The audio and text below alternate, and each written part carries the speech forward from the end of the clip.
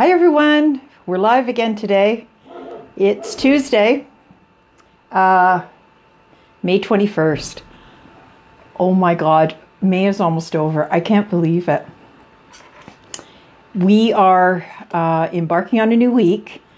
For those of you who have just joined Catch Your Breath, I want to welcome you and thank you for following me. It is the biggest sense of flattery that I get when I see people following me. Hello, Susan. Hi, Candace. Hi, Dawn. Thank you for following us today. Hi, Sandra. So my name is Barbara Moore, and I was diagnosed with COPD in 2015. Shortly thereafter, I had a major exacerbation. I had a sudden cardiac arrest, and I ended up in ICU for a little while. And that was a month-long journey, and my family and my friends saw me through. I was very, very lucky to have support throughout my whole journey with my first exacerbation, which was totally scary. So most of you have contacted me over the weekend. I had a big blitz on an article that was done in Guidepost magazine, and it is called In the Moment. And if anybody would like to read that story, it is on my blog right now, and you can access it through Catch Your Breath 60, and you can read all about what happened to me and how I got from there to here in a short 3 years. Hi, Dawn. So I am, my name is Barbara Moore, and I am a COPD advocate, and I'm hoping to build a community here where we can support people not only with COPD, but with other chronic illnesses as well.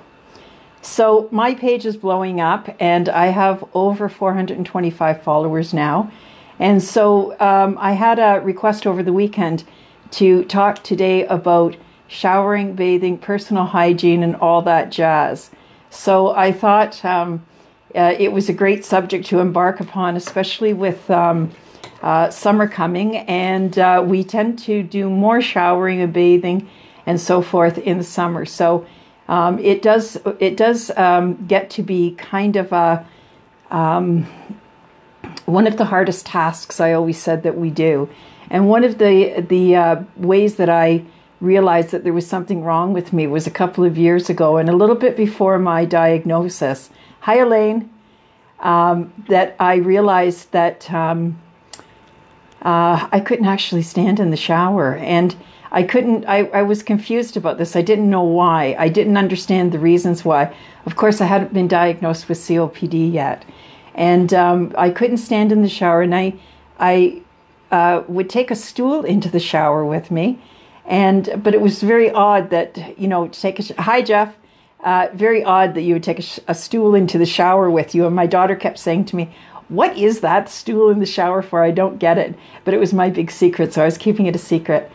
So one of the first things that I found out when I started to exhibit symptoms of COPD was that showering was a very, very, very hard thing to do. And I think most of us who have COPD probably know that by now. And whether you're on oxygen or not, it really doesn't make any difference because it is a tough thing to do. So I did a blog post about this many years ago, and I have a video on YouTube on showering where I went through my bathroom and showed you what I do. I'll save you the curiosity. There's no nude pictures in there. I want to save everybody the horror of having to see that, but I did not have nude pictures in there, but I did have the process of getting in and out of the shower. So first of all, I'm going to ask you, does anybody have any really good tips and tricks for getting in and out of the shower and how that's done? Because we do have a huge problem with it. Good morning, Judy. In Southern Ontario, it's afternoon. It's 3 o'clock, but good morning to you. I don't know where you are, probably someplace else. Hi, Wendy. So the first thing that I do when I'm getting ready for a shower is I actually get ready for it. Hand grips are a fabulous idea, Carol. One of the best ideas that you can have is hand grips. And hand grips can be hardwired. By that I mean put into the joist. But if you're renting or you're in a home that you're not sure you're going to stay in, some of these new suction cup hand grips, they say, are pretty good. I've never tried them. Mine are hardwired, and I had somebody do them for us, just so that there would be no question of stability. But they tell me that these new ones that you can get, you just put them in and you click it, and it suctions to the wall. And I can't tell you how. Oh, it's 5 a.m. in Australia. Thank you for joining us. Why are you up so early? It's the middle of the night. So these new hand grips, they just suction onto the wall, and you can take them off and you can move them. And it's a pretty good idea, right? Take them off and move them wherever you want to. And the other thing with that is that if I move, I'll have to have hand grips put onto my new bathroom, right? Because I really do use them. So I use one in front of me, and I use one at the side of me. So in that way, I can really, yeah, mine are into the studs too, Carol. But if you're not owning the place that you live in, it might be best to get the suction cup ones, right? So that you're not defacing their property. And then if you don't own the place and you don't live there, or you're going to move someplace, you can always take them with you. So they're a little bit portable, right? So I have one in front of me in the shower, one beside me in the shower, and I also have one beside my toilet. So grab bars are a fabulous idea. Anybody else got any ideas on? Yeah, I don't know why either, Carol. It just happens. It happened to me on the weekend. I was writing some stuff, and everything was doubling and tripling. It was annoying, very annoying. So Wendy says, I keep a stool in the shower as well as a chair beside my shower so that I can sit while I shower and then move straight into the chair after. I shower very slowly and keep the back edge of the curtain open to allow for the steam out. That's an excellent, excellent point. We have to make sure when we're showering that we leave a little bit of a crack in the window if we have a window in our bathroom. Now, not all bathrooms have windows. Leaving the door open a little bit is really, really good. And putting the fan on if you have it to circulate the air. We need to have cool air. An old methodology used to be that if a child was suffering from asthma and they couldn't breathe, you would take them into a steamy bathroom, put the shower on hot, and let them suck in the steam. But actually, that's not a really good idea because steam is full of humidity, right? So Wendy also says, I didn't have. I use a towel. I get my hair wrapped, and so I don't do anything but put it up and slip into a rope. That's an excellent idea. Excellent ideas, Wendy. Jeff says, I struggled until the RT for my oxygen company told me that I can wear. Yeah, who wears oxygen in the shower? Of course you can wear oxygen in the shower. In fact, showering is exertion. And so if you're in the shower, you actually could turn it up a little bit, right, while you're in there. Because as Noah said before, on one of his videotapes, he said, really, we're so concerned about how much oxygen we're getting. But in fact, we are getting very, very little of it because it's kind of going all over the place, right? So one of the things, and if you don't like to use the cannulas in your nose, some people are really worried about the cannulas in their nose and whether the water's going to go up the cannulas. It actually doesn't happen, but you could turn to a mask, and that would actually help too, because really your face is easier to wash after, right? So if you're not feeling good about having the cannulas in your nose, you can actually move to a mask, and that gives you more of the oxygen. But don't be afraid to wear your oxygen in the shower. Definitely wear your oxygen and turn it up a little bit too, right? I flipped the toilet seat down, says Carol. I absolutely flipped the toilet seat down too. And as you'll see in my video, I sit on top of the toilet seat and I do all of my dressing there. So I have a stool beside my toilet where I have all of the clothes that are waiting. So getting ready to go to a doctor's appointment or something, we always like to have a shower and feel nice and fresh before we go. But the shower doesn't have to be that day. So you can shower the day before, and you can shower the night before and be ready to go to the doctor's appointment the next day. So it doesn't have to all be done in one day, because often showering is enough for one day, right? So the grab bars is a great idea. And getting ready for the shower, you're going to look for, you have a flip down seat in the shower. That's an excellent idea. So a flip down seat in the shower, it's not the toilet seat you're talking about. You're talking about a flip down seat.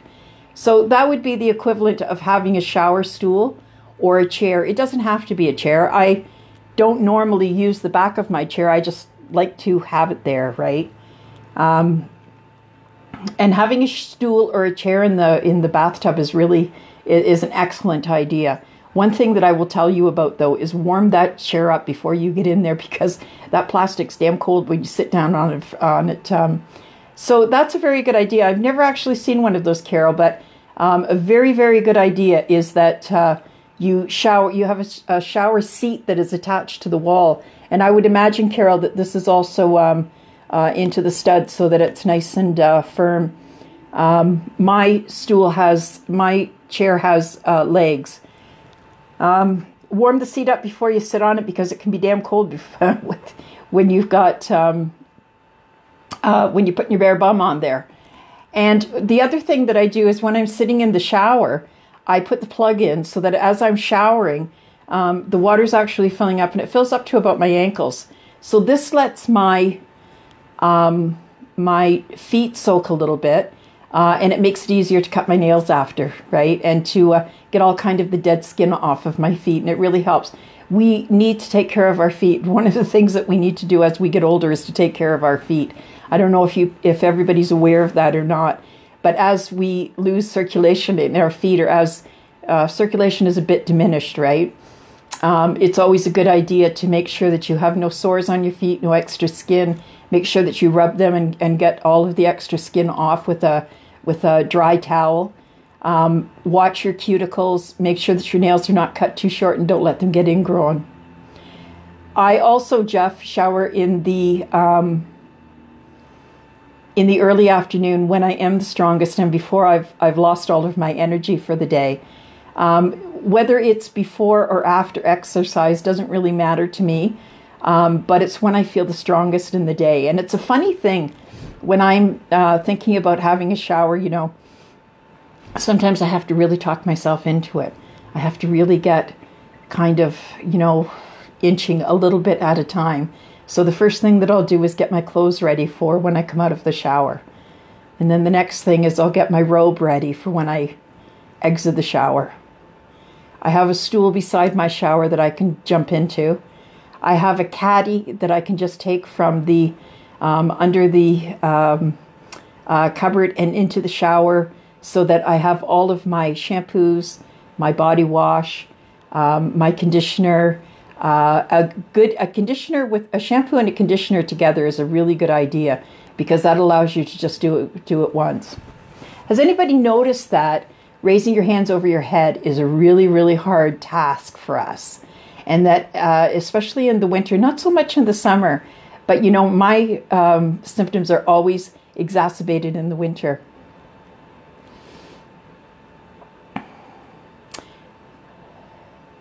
Armor size exercises. Now, Carol, you are on Noah Greenspan's ultimate online thing, and is that what you're talking about? The armor size exercises that tremendously help for strength in the shower. You don't even realize how hard it is, but raising your hands over your heads can really, really diminish your breathing immediately. So sometimes if you're really not feeling well and you really don't have a lot of energy, try and call your partner to come and help you do your hair, just to put it on. And that's the other reason why I say a 2-in-1 is a really good product, because you only have to do it once, right? So Wendy says there's a product called Baby Feet on Amazon that's amazing. You put it on for an hour or two, and then over the next few weeks, all of the dead skin on your feet comes away. That's crazy. That is absolutely crazy. I've never taken good care of my feet until recently, but now I do. Yeah, exfoliation. That's what I was trying to say. Yes, I was trying to say. So Carol says, yes, the armor size is from Noah's video. And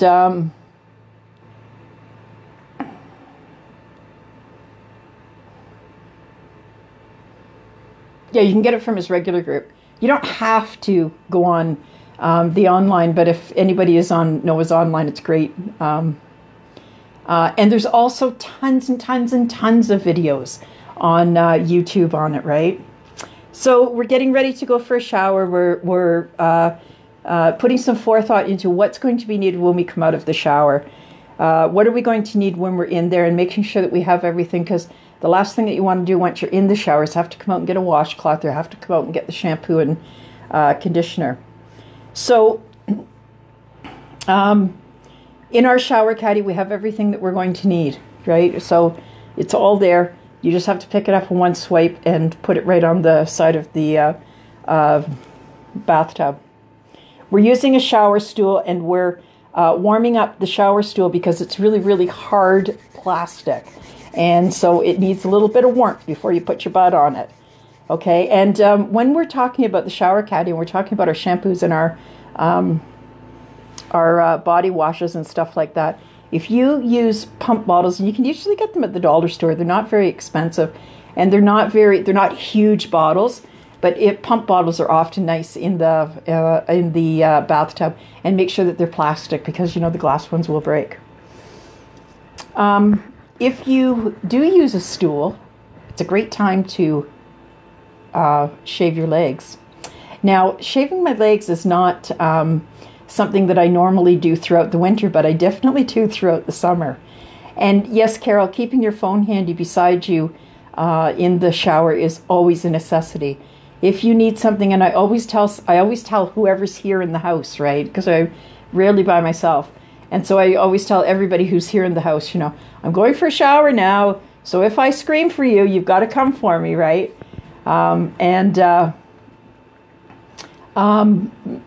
Always make sure that you have enough, that your phone's charged, right? So I put the plug in the water. Now, does anybody take scents into the shower with them? Some people like to have some Epsom salts. I don't normally bath. Does anybody bath, by the way? Does anybody take a bath?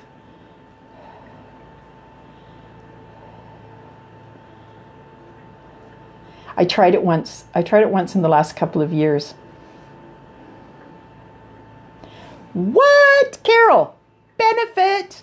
Nice. Hair on her legs doesn't grow. Can you imagine? Since her coma, Carol says, since my coma, the hair on my legs doesn't grow. Bonus. If there's one good thing that can come out of it, that can come out of it.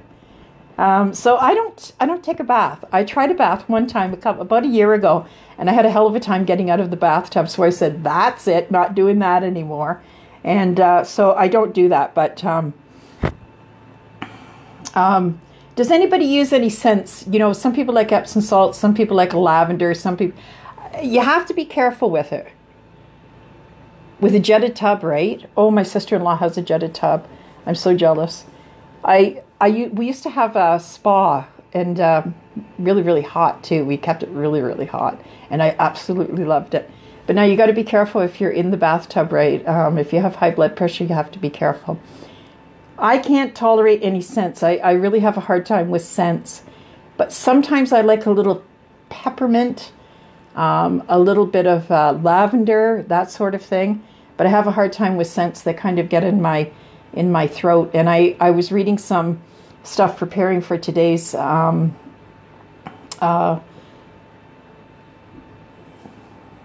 tea time, and a lot of people were saying that they like scents. Not for us though. I don't think with lung problems. I think it's too much for us with lung problems. But if you can, it's always nice. It's always nice to have smelly in the bathroom, right? Of course, we can't use scented candles or anything like that either. Some of those, it's not only the, you shouldn't be using live candles with your oxygen, but the scents are just a little bit too heavy for our lungs, right? So I really don't use that, but some people like lavender and lemon, and Epsom salts is really nice if you put it in your, if you do the plug in while you're showering, and you let it go on your feet. The Epsom salts is really nice, but that's about as much as I do there. So we talked about the stool. Another thing that Wendy mentioned was oh,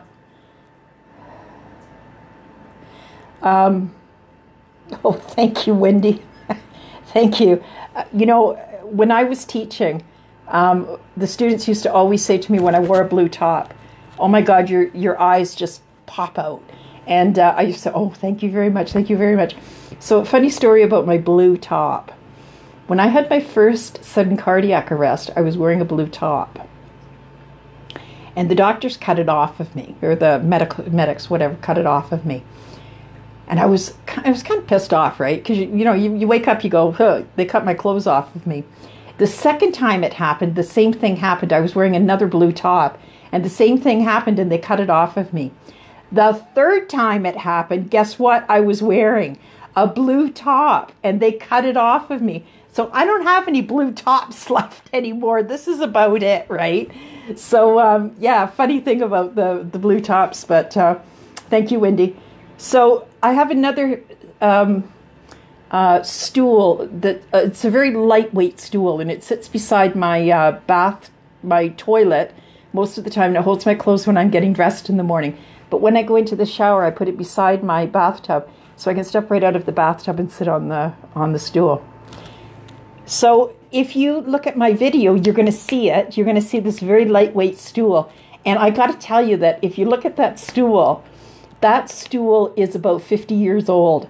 And I think I bought it at Woolco, if anybody remembers Woolco. And I paid $17.99 for it when I bought it. It was way before I was married. So, yeah, putting a cloth over the seat is great if you want to do that, right? And you're so lucky if you have healthcare. If you have healthcare and you have somebody coming into your home to help you, use it as use the showering, as a tool, because really everybody really does kind of need some help in the shower, right? And as we get along and we start progressing, oh,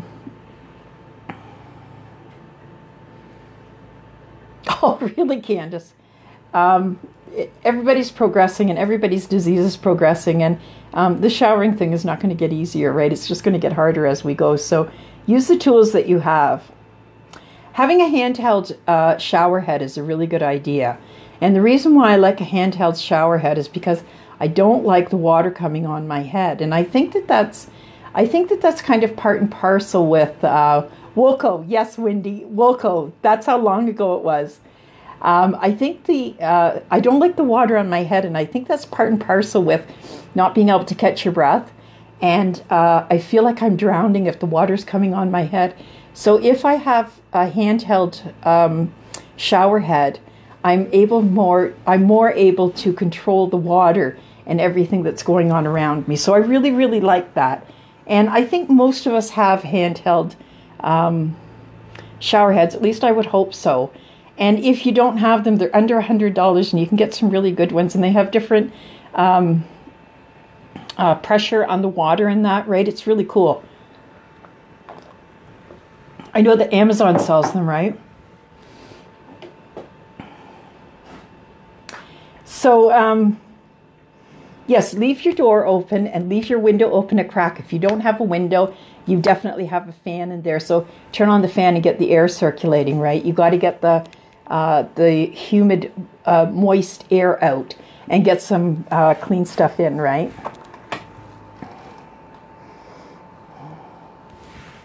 So we talked about a terry robe. Carol, I love a terry robe. They're not easy to get these days, these terry towel robes, and they're pretty pricey, I thought anyways. Like the one that I got, now I know we pay more for everything that we buy up here in Canada. I don't know why that is. I guess it's because most of the stuff is manufactured in the States, and it has to be brought across the border, and so you have to pay that, and then they have to pay freight and all of that, right? So I get that.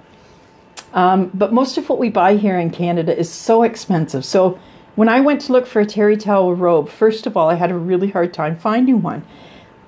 The reason why I had a really hard time finding one is because they're so damn pricey here. So I paid about $175 for my terry towel robe. It's worth every cent of it. I absolutely love it. When I get out of the, see, your average is 50 to 75. And now, one thing I didn't mention when I'm talking about price of terry towel robes is that I take a bigger size. So that might, some people might be maybe not as large as I am, right? But I take an extra large. So, anything that's over large here in Canada, we also pay extra for that too. And we don't have large lady shops in Canada like you have in the States. We used to, when we first started working, when I first started working, like outside of the home, and I started working in an office, first place you head is over to the States because you've got so many large lady shops. Shops for larger ladies, put it that way. So getting a terry towel robe here is not easy. I had to search for one, and I finally found one. It was at the Bay, and everybody knows you pay through the nose at the Bay. But anyways, I love it. I love the robe. I never regretted buying it. What I did regret was buying the cheap one in the first place, because it now is in the garbage. And I finally bought my terry towel one, and I won't part with it. The only problem with the terry towel robe was that I bought a white one. So when I shower, and my hair's colored. So when I get out of the shower, my hair is dripping a bit, and some of the hair dye dripped down the back of it. So that kind of bugs me a little bit, right? Yes, very big and comfy. That's what I like. Very big and comfy. So anyways, I bought my robe and I never looked back. And if you have long hair, a microfiber towels are really good for your hair because they soak up all the water right away, right? Is anybody afraid of using their oxygen in the shower?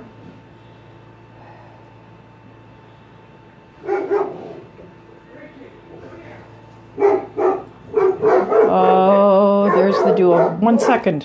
1 second.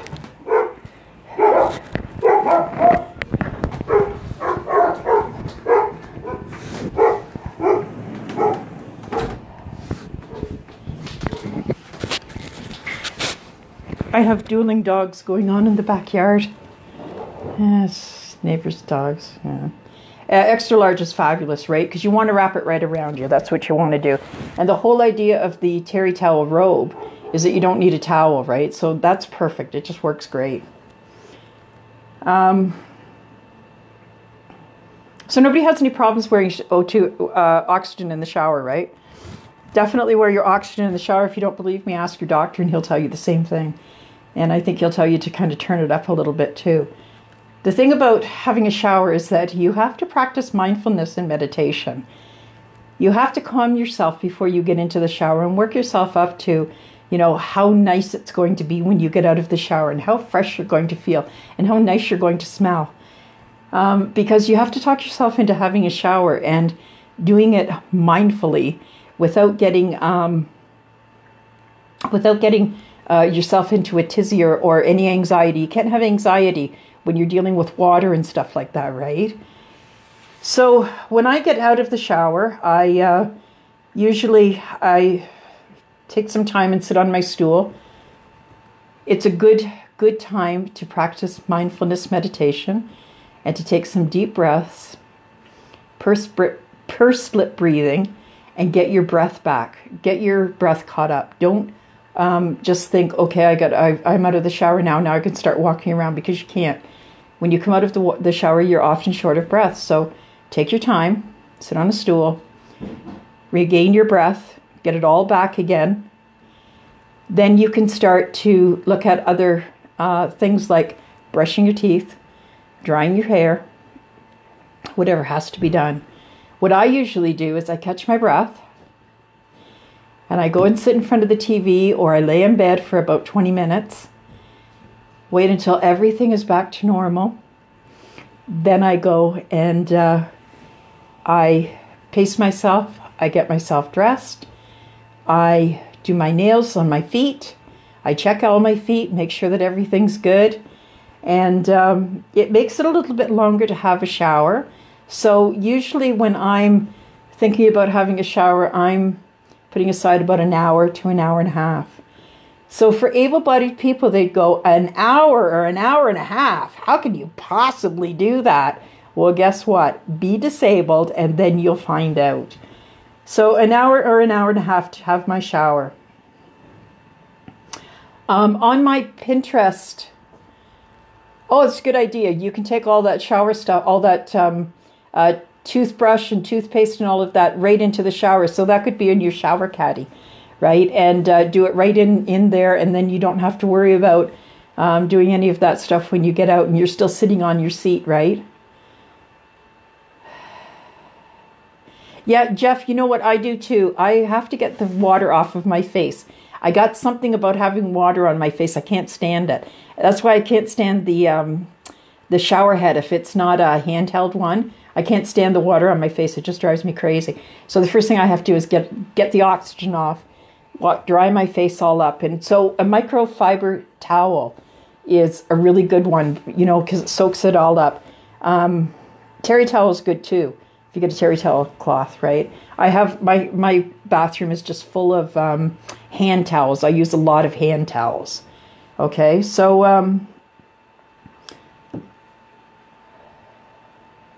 if you find it hard to shower, you can skip a day, right? We're not young and virile like we used to be. We don't have to shower every day, I don't think. I was watching, I don't know, does anybody watch Murdoch Mysteries? Excellent show. It's a Canadian show, so I don't know if everybody gets it or not, but we certainly do in Canada. And it takes place in the 1890s to about 1930, right? And they talk about, you know, the monthly shower. And I often think about how bad we're going to smell after when we wait a month in between showering. But hey, if they did it then, we can do it now. If you're really feeling bad, don't feel bad about not having a shower. You can always have the PTA shower, you know, just in a wash basin. And, oh, Carol, do you watch it? Don't you just love it? I just love Murdoch Mysteries. Every day at 5 o'clock, everything has to stop in my house, right? Because Murdoch's on. And I've seen all those shows, right? Because I watch it all the time. So on my Pinterest board, I have some excellent shower meditation. So if you think about mindfulness and meditation and you're thinking about, you know, how hard it is to shower,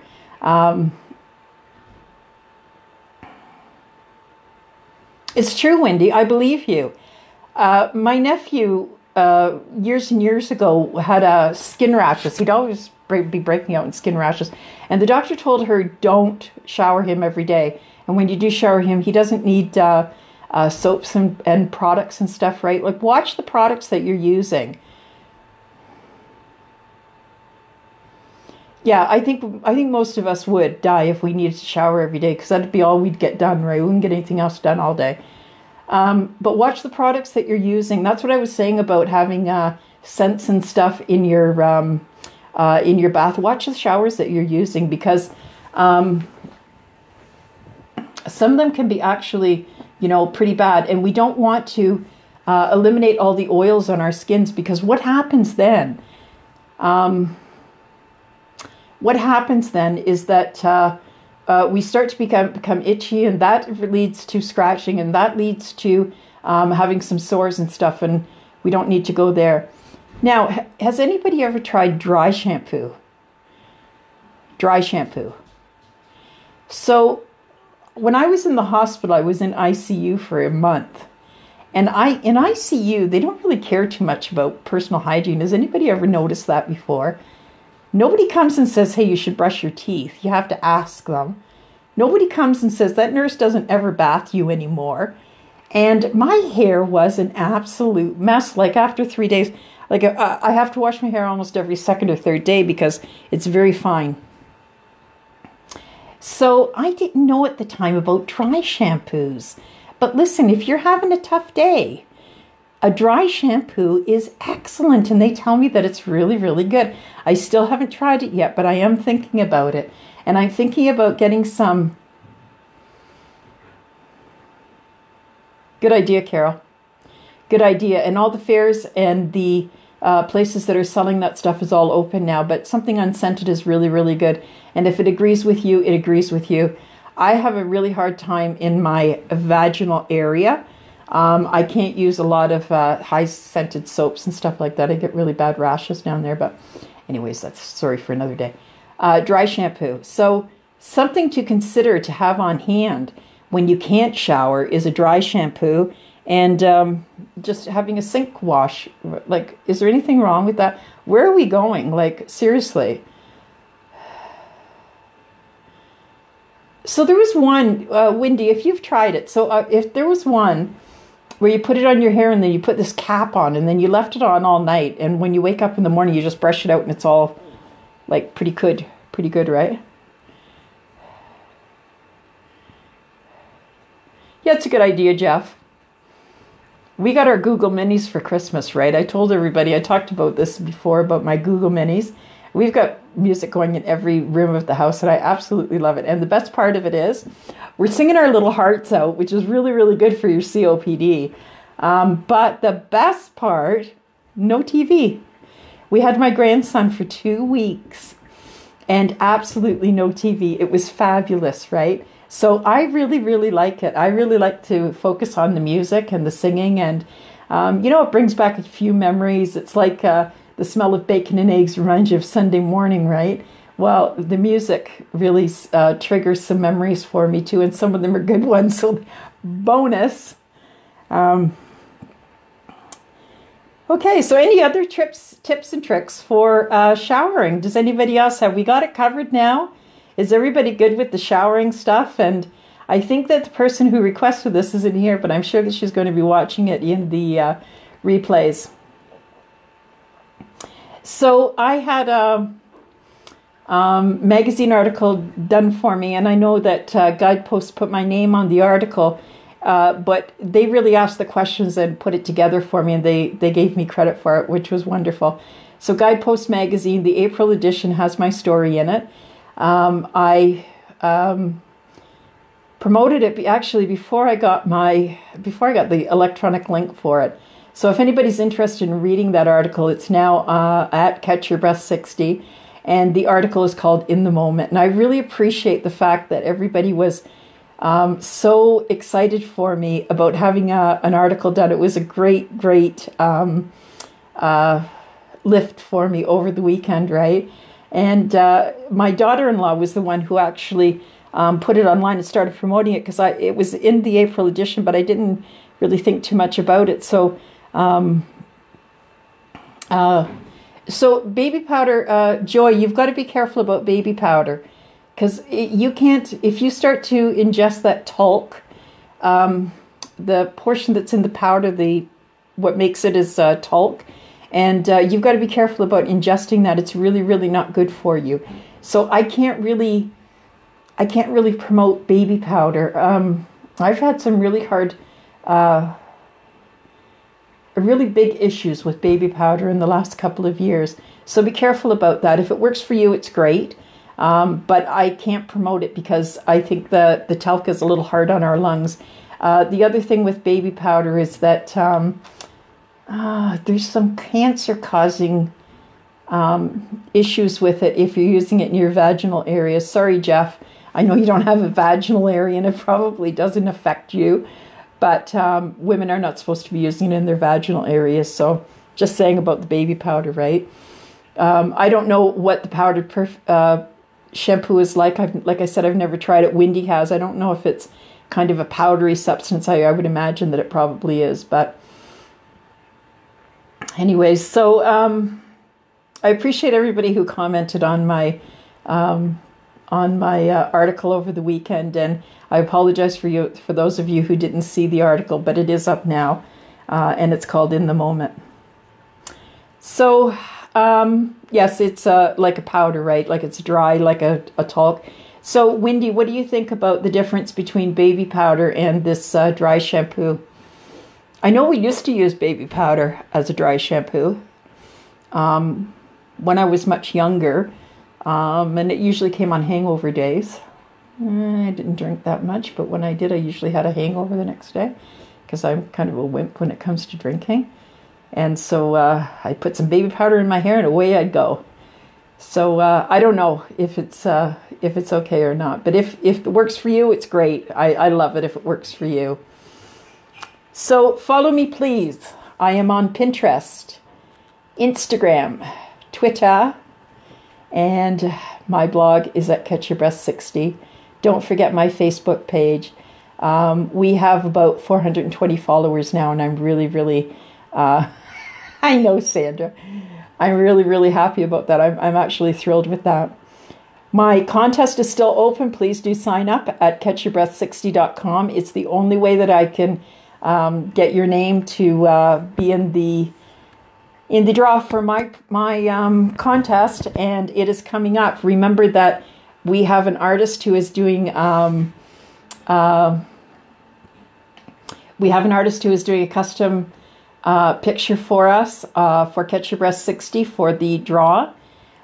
We have 2 cups that are coming up, 2 Catch Your Breath 60 cups, very much like these. In fact, they are exactly like these, except this one is mine. We have some jewelry there on the contest, and we also have a planner and a pen. So make sure that if you want to be included in that, and that's going to be not next week, but the week after, we're going to start drawing for them, right? So make sure that you sign up at Catch Your Breath 60. You just have to sign up for the contest, and if you don't want my blogs after that, you can definitely unsubscribe. Okay, so Twitter, Facebook, Instagram, Catch Your Breath 60 blog. Follow me. I really appreciate everybody joining us today, and I love to hear the conversations that are going off where everybody's having some side conversations here, and so I'm really enjoying that. If you have any requests for what you'd like to talk about next week, let us know, and we can get set up for that. Thank you for today. I appreciate it. This is Barbara Moore signing off for Catch Your Breath 60.